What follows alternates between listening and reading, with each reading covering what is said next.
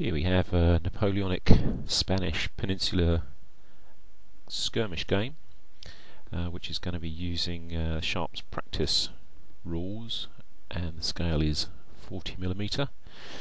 The idea of the game is a British exploring officer has just been brought down by a French sharpshooter who now has to try and escape the French and link up with the Spanish and British forces that are arriving to rescue him.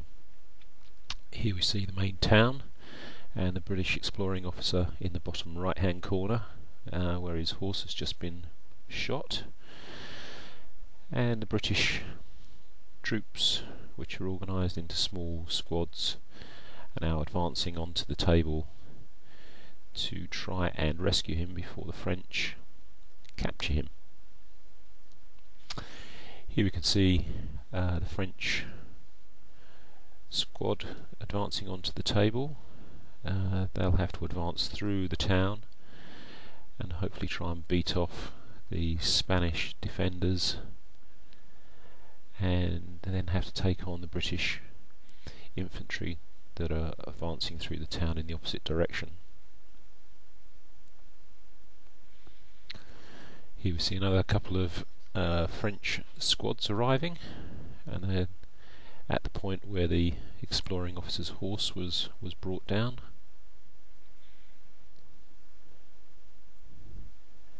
And here we see another French squad forming up, ready for their advance into the Spanish town.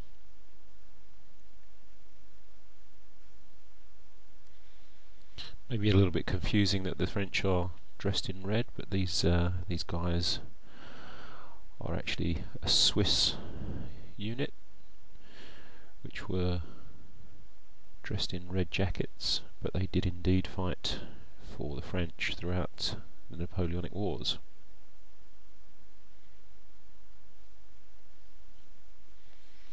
Okay, so the French now getting quite close to getting into the town itself.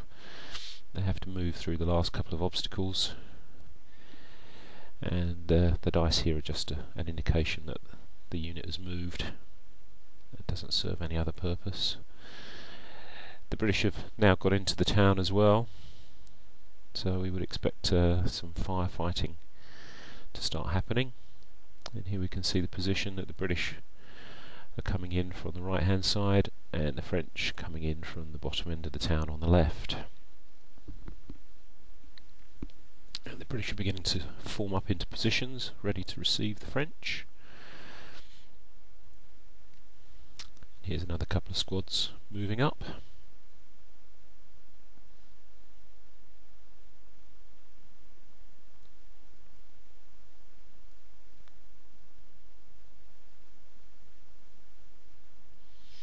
Okay, here we have the exploring officer. The dice indicates that he has been injured and he's wounded, so his movement rate is slowed, and we now have got the local Spanish guerrillas moving up to cover his retreat, and they'll start to take on the French, who can be seen moving up into the bottom of the town. And here the French forces now getting pretty close to the Spanish that you can see in the background.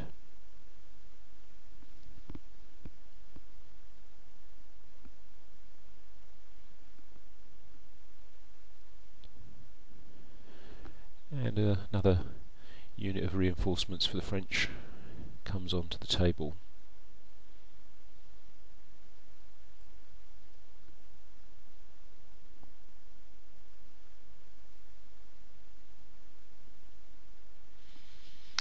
Okay, so the French now have pretty much got their way into the town, and we'll begin to try and hunt down the British exploring officer before he manages to escape. Now the local church in the town has now been alerted to the presence of the French, and the monks in residence there have also decided that they're going to join in with trying to take on the French, and British riflemen We're also now taking up position around the church to start stopping the French advancing through the town.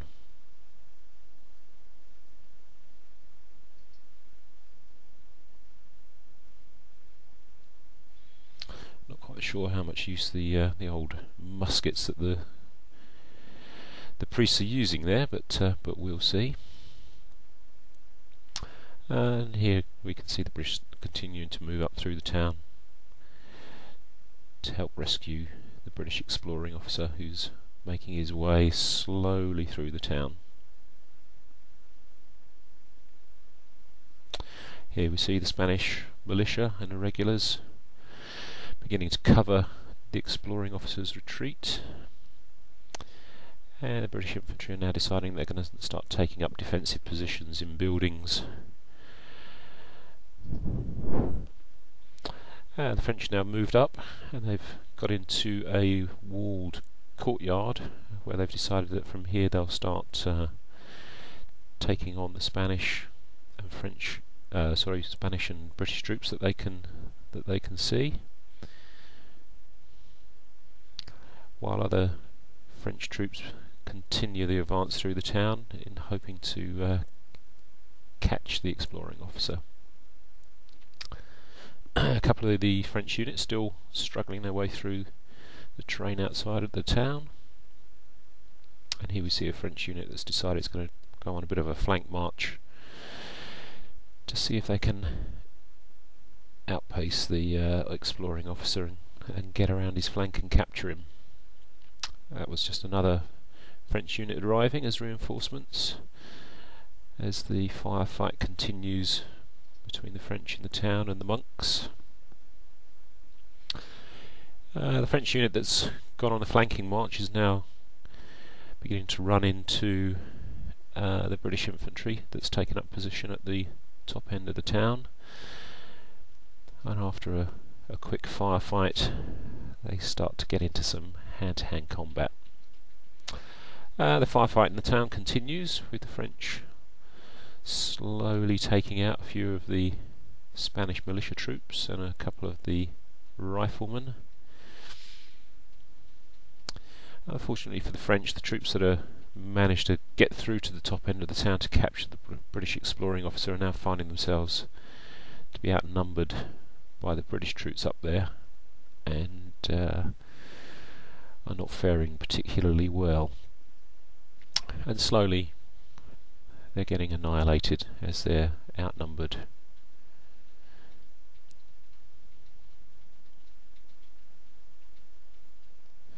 And here we can see the British surrounding one of the French units that has managed to get through to the top end of the town, and the British exploring officer has managed to link up with one of the British squads, and he's taken up position inside their formation, so it's going to become harder for the French to actually get a shot off at him. So he's now pretty safe,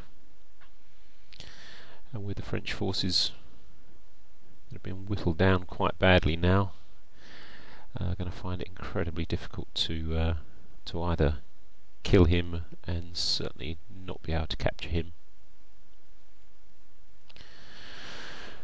So, feeling safe, the British exploring officer decides it's time for him to make his way off the table, whilst the last of the British infantry finish up the last couple of French units in the town, and the last few French units moving up through the town in a vain attempt to cause more casualties. So at the end of the game, it's quite clearly a British and Spanish victory, as the exploring officer has managed to escape.